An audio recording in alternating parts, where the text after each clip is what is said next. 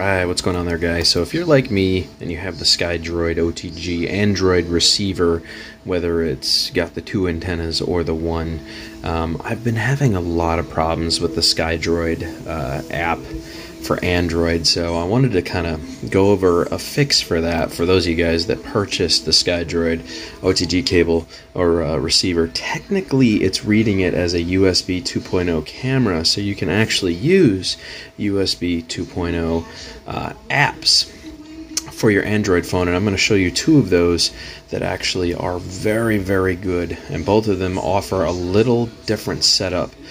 Some of them are very complicated, and the other one is really, really simple to use, but it offers you different features. Skydroid is constantly down. Their app just sucks. So I'm going to show you guys 2 apps that I have found so far that are my favorite, and I will kind of walk you guys through some cool stuff that they can do, and hopefully this helps you guys if your Skydroid receiver app is not working, so you can't tune into 5.8 gigahertz to watch your friends. Like, it's a base station, basically, you know, to tune into your friends and watch their flights, which is kind of nice if you're doing FPV. So let me show you 2 apps that do work perfectly with it that are not Skydroid, so that you guys moving forward won't have to worry about the fix.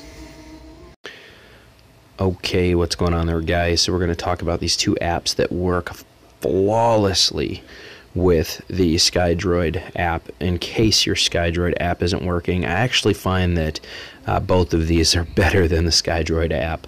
So we're going to talk about both of them individually. The first one is USB camera. The problem with USB camera is that it has ads, and I'm not a huge fan of how much of the picture gets cut off with ads unless you buy the premium version, which I'm not willing to do, and I'm pretty sure probably 99% of you guys aren't going to be either. But it does offer more options, for instance, RTMP setup. So if you wanted to multi-stream 6 people or more in the same window, you could do that through RTMP. If they had streams going, you could put their key link in there and you could have up to 6 people if you wanted to. That's a really nice feature. USB camera also allows you to turn off internal audio on the receiver and pick up audio from your microphone on your cell phone while you're talking or recording the flight as a voiceover or a dub, or if you're live streaming, it also helps with that. So that's a very cool feature that USB camera does have that OTG View does not. So the first one I'm going to set up here is USB camera. There will be a link in the description for both of these apps for you guys to click on and download them if you want to use that. Let's get started with USB camera. I'll see you guys in a sec.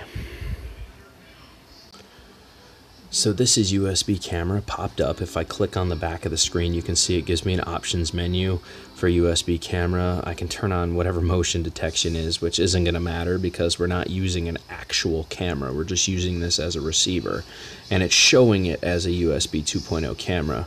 But if you notice, there's a big ad in it, and you cannot do away with the ad unless you purchase the premium version, which is really annoying. So while you're flying, it kind of cuts off the top of the flight. That's my only gripe with this app so far, but it does have a ton, and I mean an absolute ton of settings that you can go through here. You can just adjust the living crap out of this ad if you want to. Okay, so this is a very nice, quick, easy app to set up.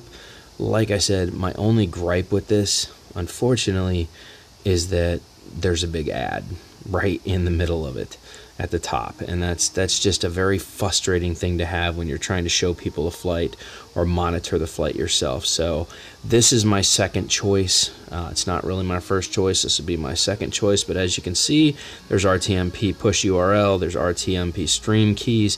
You can, like, it's really unique that they're allowing all this extra stuff to be in here, especially if you were live streaming through Camerify to YouTube. People could watch 6 people fly all at the same time out in the field from just your cellular device, which is really nice. Lots and lots and lots and lots of options available to you. So let's go ahead and switch over to my first choice. Not nearly as much functionality, but man, does it work cleaner. It definitely works a lot cleaner than USB. So if we go back and I click on this, it's going to pull up the camera again. I can scan. I mean, it looks normal, but there's that big fat ad right in the center of it. So frustrating. You also cannot record with the push of a button. You actually have to go in here and set it up for auto record, which is really annoying. So that's another downside to this app versus the other one I'm going to show you. So let's switch on over to the other app. Alright guys, this is called OTG View, and I love this setup 1,000 times better than USB camera, but it doesn't have nearly as many options, but it does allow you to change camera view, flip the screen, rotate. There's a lot of stuff that you can actually do with this that is not offered through the other app that I was discussing. So this is OTG View. This is definitely the app that I would #1 choose. It works flawless. There's no ads. It's just a very clean setup, and it does allow me to record and take pictures plus view my gallery to my internal storage, which Skydroid never worked with. It just didn't allow me to click button record. It always said there was a problem with my storage device. It was just a hassle. I'm glad that I found another app that works without having to use the Skydroid app. So like I said, a lot more limited, but it does give you options to very simple display options if you want to change it. I have mine set for full screen mode as opposed to window mode. If I go back, you'll see the difference with window mode. I'm not a huge fan of that look. I like the 16:9 aspect ratio. YouTube prefers the 16:9 aspect ratio, so I like to kind of, leave it on there. I have yet to figure out how to get the watermark setting, which is neat. You can do that. You can add your own custom logo into the watermark, but most of that can be done through your post editing. When you get it up there and you're editing your footage, you can add your logo or your watermark, whatever you want to do. I haven't really figured out the watermark stuff yet, but I have been messing with this quite a bit. So this works flawlessly, absolutely flawlessly with the receiver, and there's no ads. It's such a plus. And like I said, Skydroid never let me do 16:9 aspect ratio. With this, I can do that.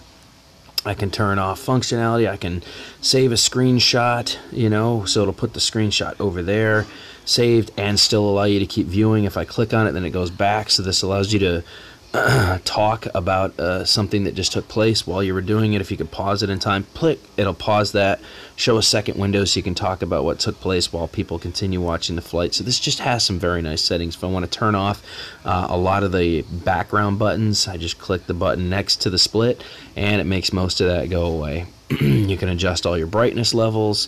I mean, this is just a 1,000 times better than the Skydroid app ever was by using this as an OTG USB camera. Remember guys, both of the links for these downloads will be in the description of this video. I hope this helps you. I hope this, I saw when I went to the Skydroid app, there were a lot of people saying like, oh my god, I hate this, I bought this receiver, I can't use it, it's trash. This should help the majority of you guys that purchase this receiver start working with your cell phones. Even your older devices should be able to run the majority of this stuff. So if you learned something today guys, don't forget to smash the like button, subscribe, whatever you guys want to do, drop a comment, be awesome, and I will catch you guys in the next video. Drone worship from somewhere in beautiful Tampa, Florida. Catch you guys on the flip. Tootaroo. Good afternoon. Please give your attention to my associate, Agent J. He's going to demonstrate an electro-biomechanical neural transmitting zero synapse repositioner. We call it the neuralizer. Keep it simple, Slick. Thanks a lot. Thank you, Agent K. Ladies and gentlemen, if you will, look right here.